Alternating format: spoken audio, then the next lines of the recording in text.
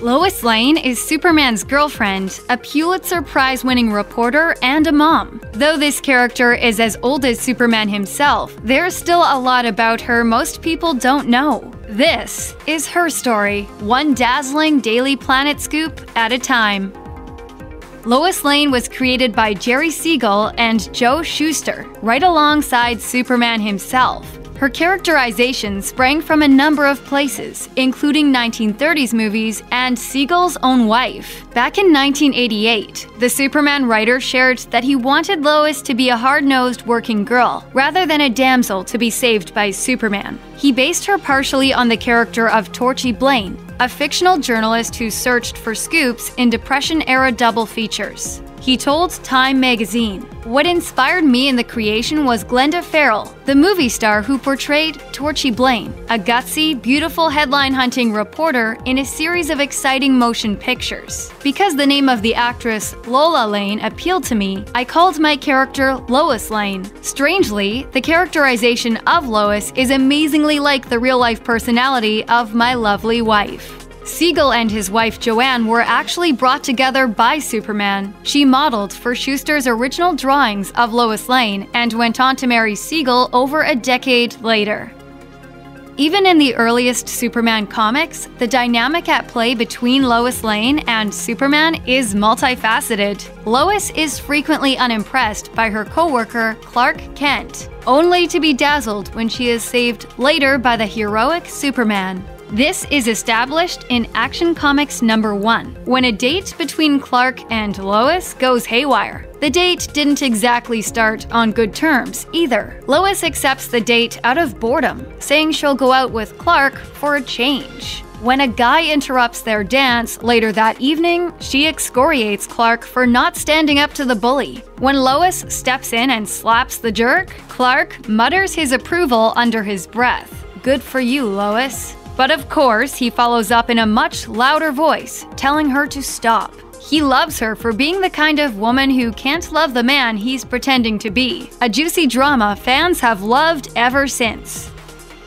Lois's character is built on the tension between her competitive relationship with Clark Kent and her desire to unearth Superman's identity. On the one hand, Clark Kent is her rival at work. The pair regularly duke it out to land scoops and earn the favor of their bosses at the Daily Planet. But of course, Lois's journalistic instincts come into conflict with her burgeoning attraction to Superman. She's into him, but she just can't stop wanting to unearth the real identity of Metropolis's defender. The mystery surrounding Superman and Clark Kent is a key component of Lois's stories in the first few years of the character's history. Frequently in these stories, Superman has to fight off the villain of the week while hiding his identity from Lois.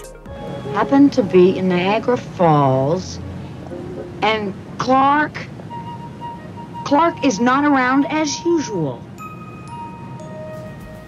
Superman changed with the times, and so did Lois Lane. The 50s and 60s marked a dramatic shift in mainstream comics toward the cosmic. Sci-fi plotlines flourished, and alien nemeses rained down on Metropolis. While Superman was off, fighting stranger and stranger threats, Lois launched her own incredibly successful series. Superman's girlfriend, Lois Lane, was one of the best-selling titles of the early 60s, frequently showcasing the reporter hatching bigger and bigger plots to convince Superman to marry her.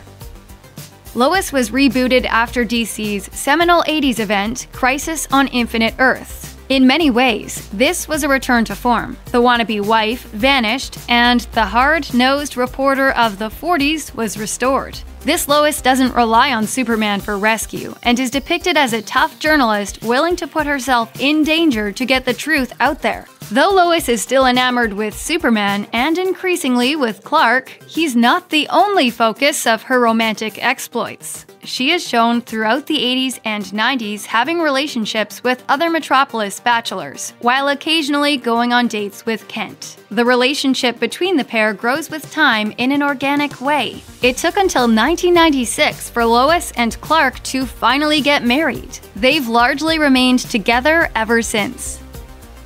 The first kid Lois and Clark call their own enters their lives much like Clark entered his Kansas parents'. Chris Kent falls to Earth in a Kryptonian spacecraft. Lois and Clark take him in as their own, learning later that he is the child of Superman's nemesis, Zod. Chris's arrival on Earth creates a gateway that Zod uses to travel out of the Phantom Zone, where he's been imprisoned. Zod attacks the Earth and attempts to reclaim Chris as his son. Being raised by the Kents, however, he rebels against his biological father and protects Lois and Clark from Zod. After a war between Zod and Earth ensues, Superman is able to send the evil Kryptonian back to his prison dimension for good.